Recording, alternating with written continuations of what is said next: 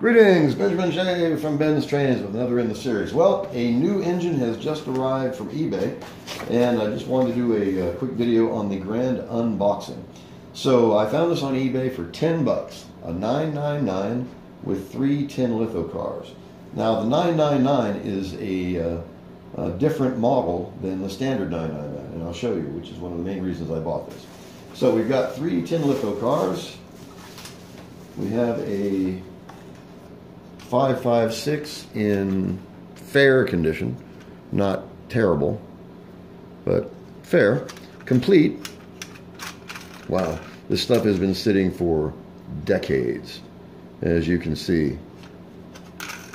But it is complete. So a 556 caboose. Let's put these over here.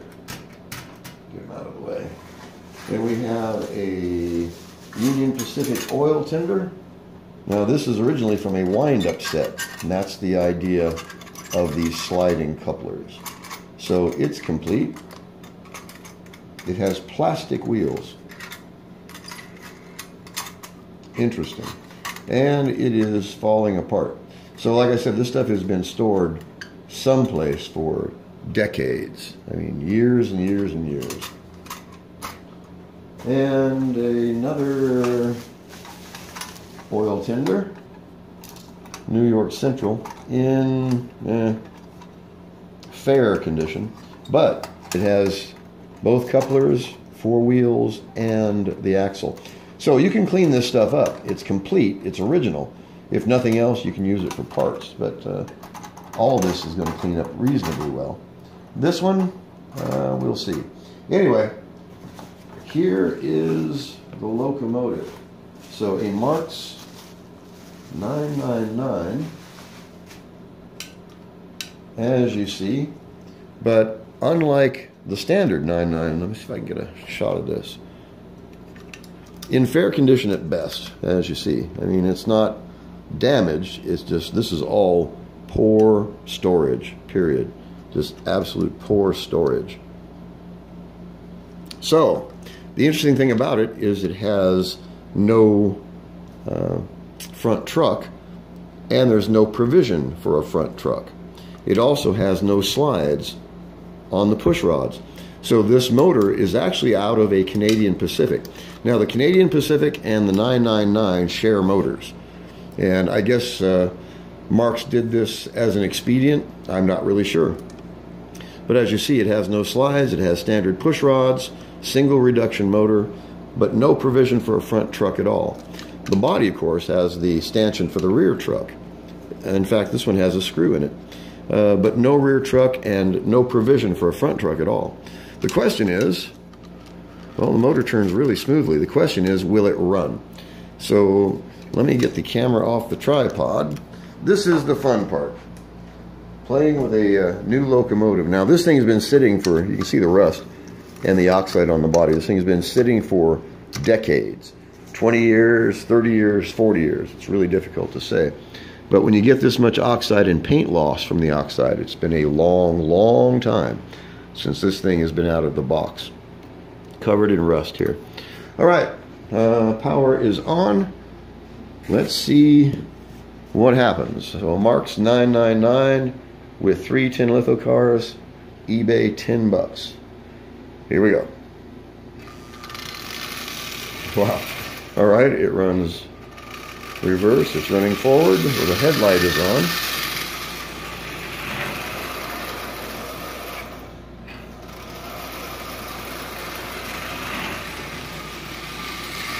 Well, that's running perfectly so far. I have no idea how long this thing's been sitting. It's been sitting for a long time, though, that's for sure.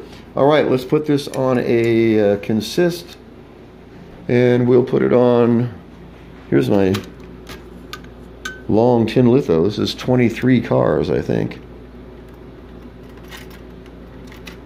All right, so a Marx 999 from eBay, 10 bucks for 3 tin litho cars, and so far the only thing I found wrong with it is it's missing the lens.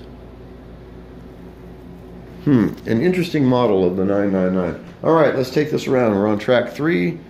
So focus the camera. Let's see how this goes. Okay, that was reverse, forward.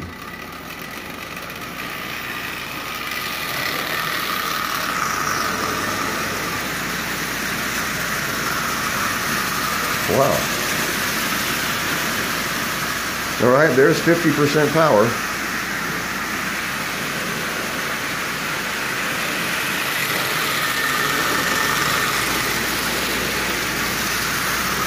I haven't done anything to this engine at all.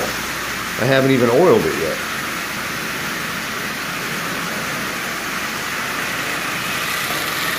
That is truly amazing. So, $10 on eBay with 3 tin litho cars.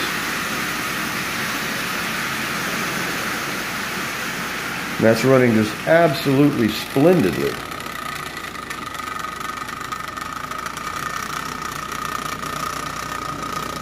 So obviously someone must have oiled the motor.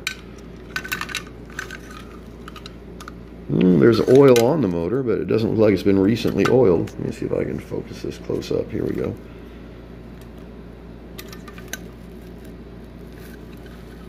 It hasn't had a whole lot of run time, but like I said, it's been sitting someplace for a very, very long time. You can see how discolored and coated in oxide the contactor is. The screws are rusty, really rusty. The interesting thing about it, of course, is there's no provision for a front truck. In the 999, there's 2 holes here where the front trucks pivot. So this is not set up for a front truck. And it has no slides, and yet it's the original motor in this 999. So I'm not exactly sure what Marx was doing when they did this. I don't know if it was just an expedient use of parts. You'd think all the crossbars would have the holes in them. This one does not. And as I said, the Canadian Pacific and the 999 are dimensionally exactly the same. So you can take a motor out of a Canadian Pacific, drop it into a 999, and vice versa. They use exactly the same front crossbar.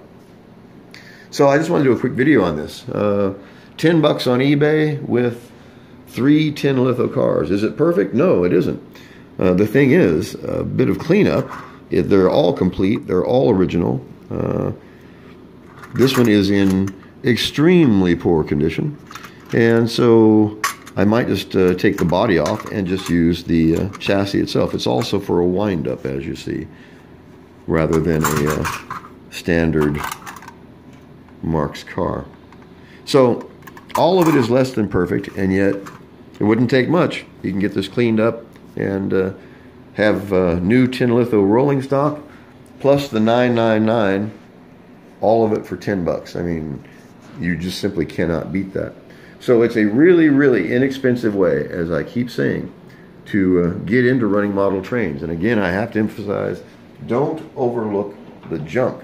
And this thing was $10 with 3 tin litho cars. If it was only used for parts, it's worth more than that. And here it is running. Is it perfect? No, it isn't. It's far from perfect. But you can paint this with oil. You can touch up this paint in half an hour.